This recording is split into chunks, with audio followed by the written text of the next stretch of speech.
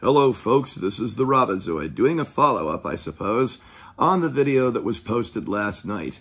Well, you remember how I talked about the elementary school in Burlington, Massachusetts that had rejected the pride flag and also tore them down and probably stomped on them, who knows what they did with them. Well, they're not the only ones. Apparently, this other district in Hamtramck, Michigan, did the very same thing. And actually, they took it even more to the extremes because the entire city actually banned the so-called pride flag. I'll tell you why as we get through the video. You remember that video I did last time, right, with the Marshall Simons Middle School, right? Well, this situation is no different. Okay, now, if you know anything about Hamtramck, Michigan, it's right outside of Detroit. It's a neighboring city, and it's a largely Muslim community. And, of course, I don't know if they still do this today, but they often would play the Muslim call to prayer at least 5 times a day. And being as religious and deeply devout as Muslims are, you know they're going to reject this pride garbage. They always do. So it's good to know that the city council have actually voted down. We will have the world in 2 straight miles, so it's a little bit, it's covert, so it's not right on the nose. Anyway, thank you so much. I yield the rest of my time. Okay, can you stop that? If they thought that a stunt like that of being all gay kissy face right in public was going to help their cause, they were sorely mistaken, because that actually led to even more of a backlash. Like I said in my last video, there's a backlash against this whole pride thing, and the reason why? Because these people are actually hurting their cause more than helping it. And do keep in mind that this happened in a city that predominantly votes overwhelmingly Democrat. I mean, I think over 70% of their town is actually Muslim communities. But, like I said, Muslims are deeply devout and very religious.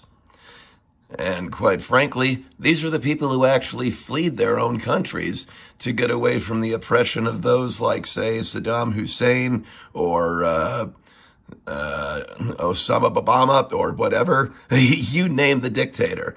They fled those nations and came to Hamtramck to get away from that. They probably shouldn't have played the Muslim call to prayer 5 times a day. That was a bad idea.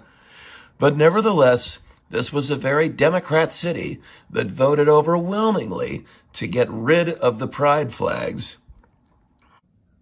You might recall that little piece of video footage that I had in the last video of Muslim mothers and children stomping on the pride flag.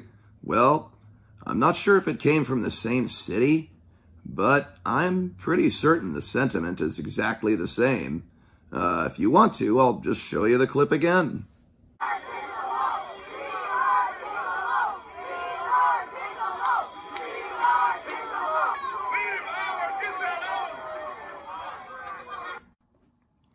Now, if a city as liberal as Hamtramck, Michigan, with an overwhelming Democratic voting margin of 70% can do this to ban the so-called pride flag, where are the Republican cities doing this? Why aren't they doing it? Why are the damned Republicans so spineless? That's because they're sending a very strong message. They're just tired of all this LGBTQI plus ZX7G1638 nonsense being thrust down their throats. They're tired of the whole pride gay flag thing being thrust down their throats. They're tired of, well, I don't think I'm going to get into that third part, but I will get into this, and I'm going to say this, not to be homophobic, not to be bigoted, but I have to show you this because the others won't, and I believe this actually did occur in the Ukraine. Roll it.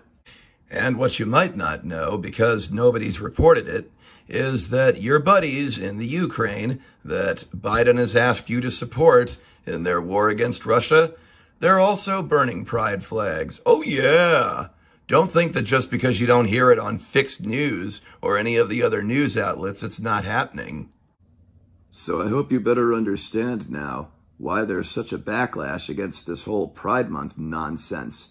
People are tired of it. I've already mentioned that. It's not just the right. It's not just the Republicans. It's not the Charlie Bible thumpers. It's everybody. Everyone is getting tired of this. They're getting tired of seeing these damned rainbow flags everywhere they go now. They're getting tired of all this in-your-face gayness. You know, another example, of course, is what happened at the White House when Biden broke protocol by placing the American flags on the sides and putting the so-called pride flag right there in the middle. That alone should be an impeachable offense. But, of course, it's not going to happen. Yeah, I mean, obviously, they banned those freaks that were showing off their fake titties. And they've said, well, it's my truth, it's my truth. There's only one truth, the truth. And if those boobs were falsies, you're living a lie. This has been the Robozoid saying that you gotta remember always that wokeness is weakness, because many Americans are starting to realize that now. And they also understand the secret values, of course, of power to the music in the streets, as opposed to that gay pride pop garbage that's being thrust down everybody's throats. Again, sorry for the gross analogy.